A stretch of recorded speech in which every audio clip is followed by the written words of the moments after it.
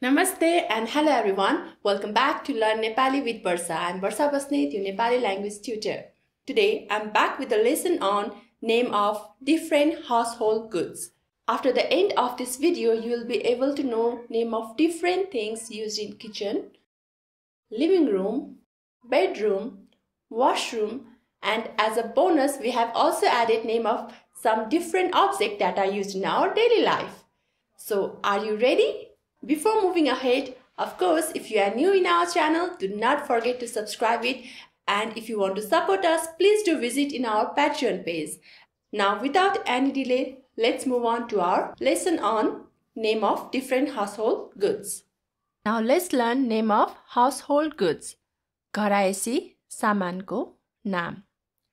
घरायसी means household, saman means goods, ko means of, and naam means name.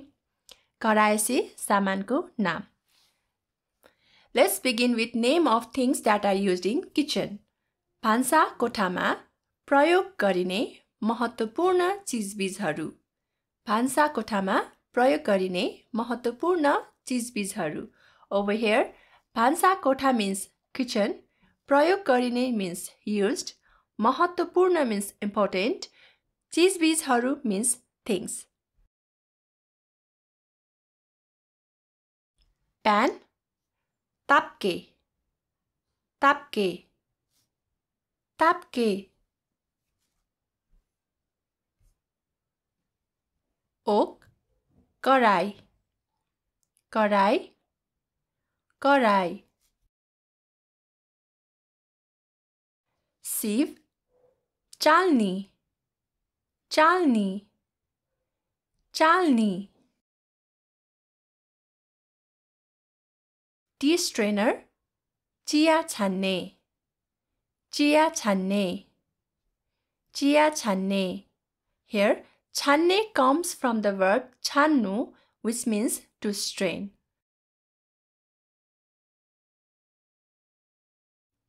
Skimmer, Jhajhar, Jhajhar, Jhajhar. Spoon, चम्चा, चम्चा, चम्चा.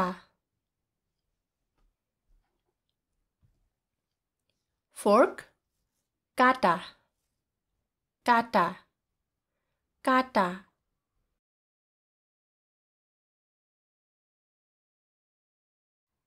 Peeler, तरकारी तास्ने, तरकारी तास्ने, तरकारी तास्ने. Tarkari means vegetable. Tasne comes from the verb tasnu, which means to peel. Combining these two words, tarkari and tasne, the word peeler is formed.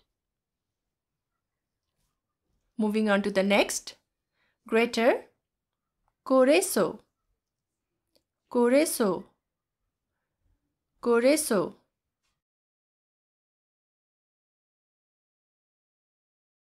Corkscrew, बिर्को खोल्ने, बिर्को खोल्ने, बिर्को खोल्ने.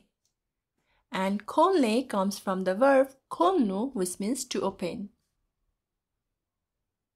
Small knife, चाकू, चाकू, चाकू. Butcher knife, छुरी, छुरी, छुरी. Mortar and pestle, ओखल र मुसल, ओखल र मुसल, ओखल र मुसल. Here, mortar means ओखल, pestle means मुसल. Moving on to the next. Pastry board, Chakla, Chakla, Chakla. Rolling pin, बेलना, बेलना, बेलना, बेलना. Ladle, डाडु, डाडु, डाडु.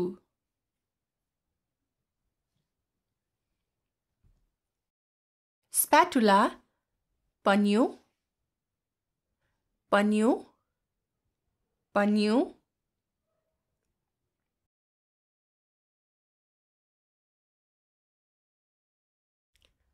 Tongs, chimta, chimta,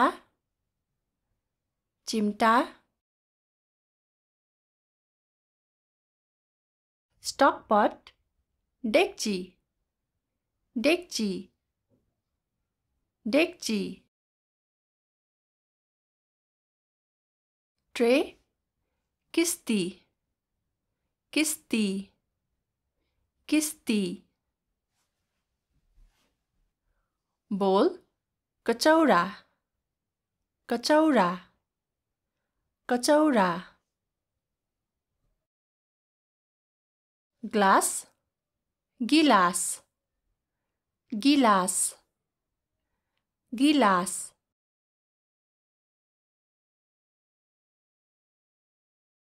Skewer, झीर, झीर, झीर.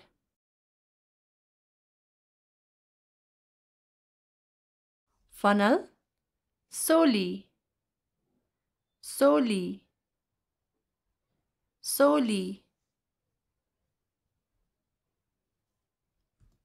Now, let's learn name of things which are used in living room. बैठक कोठामा हुने सामानहरू. बैठक कोठामा हुने सामानहरू. Here, बैठक कोठा means living room and सामानहरू means things. So, before we learn चिजबिजहरू in kitchen for things, whereas over here it is samanharu, because cheese represent things which are very small in size, whereas saman represent the things which are big in size, like furniture and other stuff. Bulb, chim, chim, chim.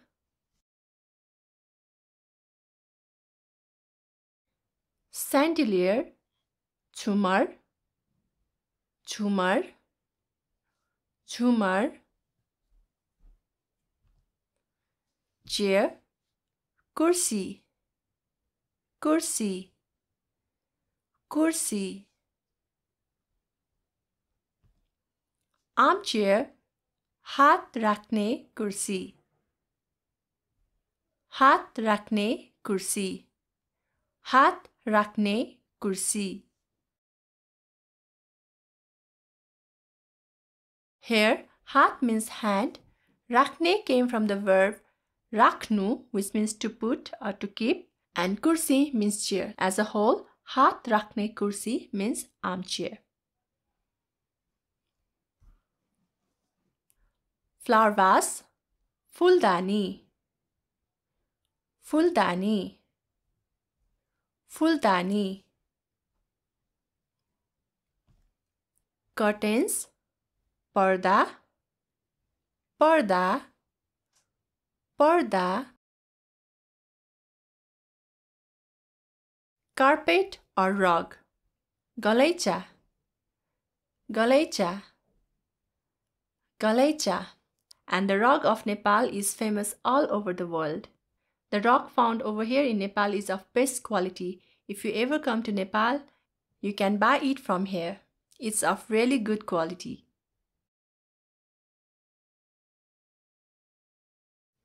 Mat, gundri or sukul. Especially gundri or sukul means the mat which is made from husk. Gundri, gundri, sukul, sukul. Doormat, jutta puchne, jutta puchne, jutta puchne. Over here, jutta means shoe, puchne means to wipe. Together, jutta puchne forms the word doormat. Wall clock, भित्ते घडी, भित्ते घडी, भित्ते घडी.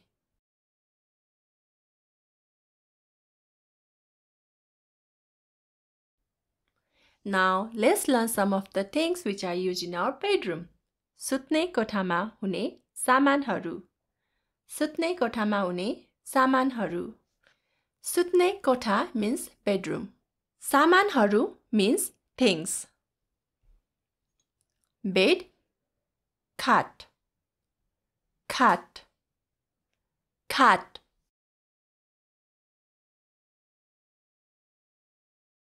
Mattress, डस्ना. डस्ना or ओछ्यान. ओछ्यान. Pillow, तकिया. तकिया. तकिया or सिरानी. सिरानी. Moving on to the next, pillow cover. सिरानीको खोल. सिरानीको खोल. सिरानीको खोल. Over here, sirani means pillow, ko means off, khol, the word khol means cover. So, siraniko khol. Quilt, sirak. Sirak. Sirak. Blanket, kambal. Kambal. Kambal. Bedsheet, tanna. Tanna. Tanna. Wardrobe, daraz. Daraz. Daraz. Mirror, aina. Aina. Aina. Box, sanduk. Sanduk or bakas. Bakas. Mosquito net, झूल. झूल. झूल. Now let's learn name of some other household things. केही अन्य घरायसी सामानहरू. केही अन्य घरायसी सामानहरू. Bucket, बाल्टिन. बाल्टिन. बाल्टिन. Toothpaste, दन्तमञ्जन. दन्तमञ्जन. दन्तमञ्जन or simply you can say manjan. Soap, sabun. Sabun. Sabun. Soap case, sabun राख्ने. Sabun राख्ने. Sabun राख्ने. Here राख्ने came from the verb राख्नु, which means to put or to keep. Broom, कुचो. कुचो or खरेटो. खरेटो.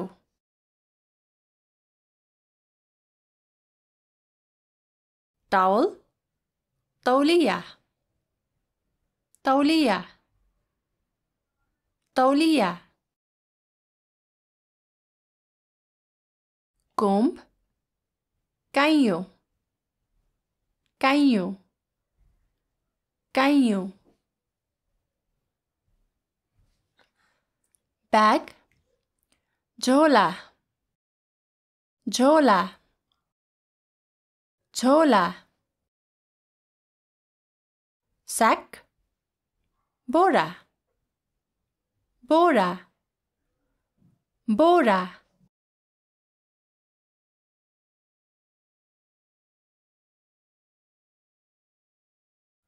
Basket, डालो. डालो. डालो.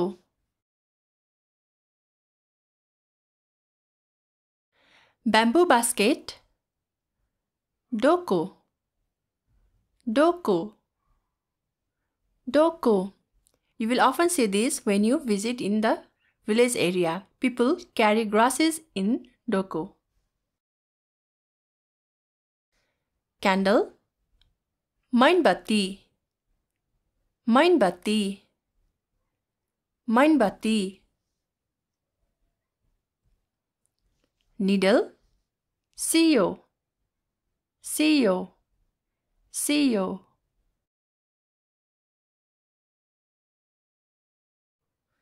Thread. Tago. Tago. Tago. Rope. Dory. Dory. Dory. Tap or faucet. Thara. Thara. Thara.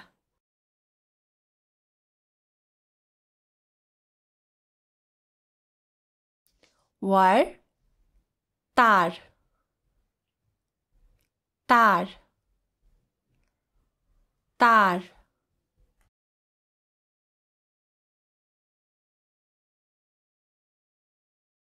Nails. Kila. Kila. Kila.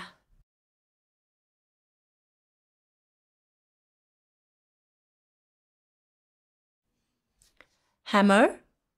Hatauda. Hatauda. Hatauda.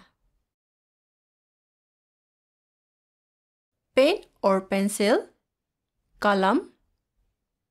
Kalam. Kalam.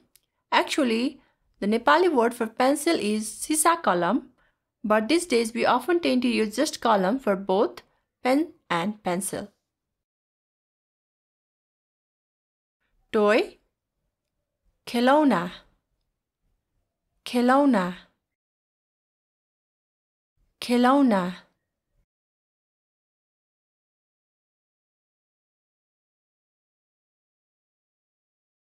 Umbrella. Chata. Chata. Chata. Medicine. Ausadhi. Ausadhi. Ausadhi. Cloth. Luga. Luga. Luga. These are some of the mostly used objects in our daily life over here in Nepal. And if you want to learn name of more objects, please do leave a comment below. With this, I want to say goodbye to everyone. Bye bye. Namaste.